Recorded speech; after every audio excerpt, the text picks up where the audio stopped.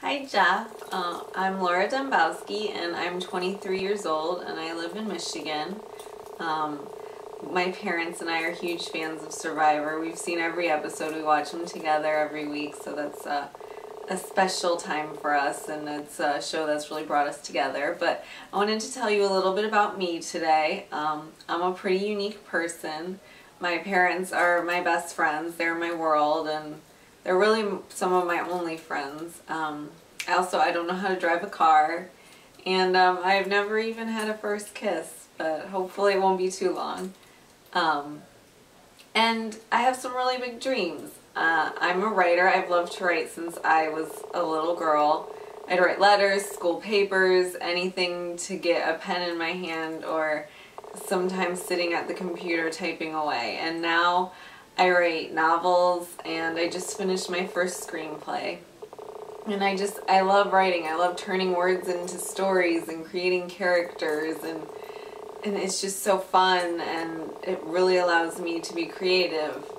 But unfortunately, the people who say writing it is the hardest part are total liars.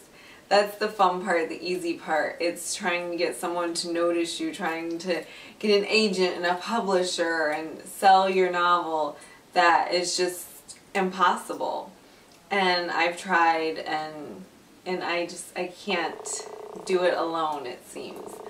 So I started a food blog where I share a lot of writing, and tons of people have told me I write really well, but that's not helping either.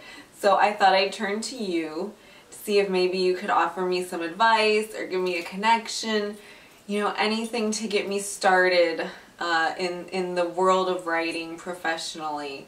And maybe, you know, my story will inspire some other people to follow their dreams too. You know, my dreams haven't come true yet, but I know that with more hard work and dedication they will, and I just love to inspire people to not waste a single second of life, but to just follow their passion and their dreams, and great things hopefully will happen for all of us. So thank you so much for your time today, and maybe you can help me out and share my story.